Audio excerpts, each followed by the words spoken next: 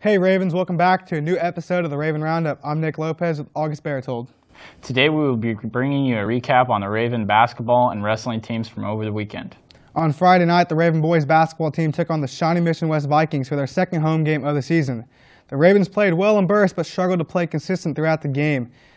Jackson Nicodemus knocked down 8 3-point field goals and led the team with 30 points and to a 72-68 win over the Vikings.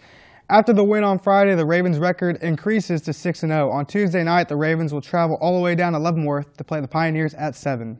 Before the start of the boys' game, the Lady Ravens battled the Vikings of Shawnee Mission West.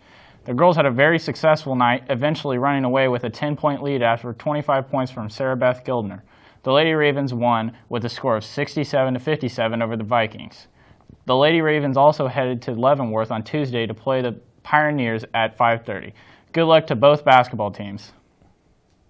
On Saturday, the wrestling team was in Bonner Springs for a tournament. Caden Howard took first in the 106 weight class, and Trevor Adam grabbed third in the 170 class. Congrats, guys. On Wednesday, the boys will take the mats once again at Blue Valley West. The boys swim and dive team took third this weekend at the relay meet.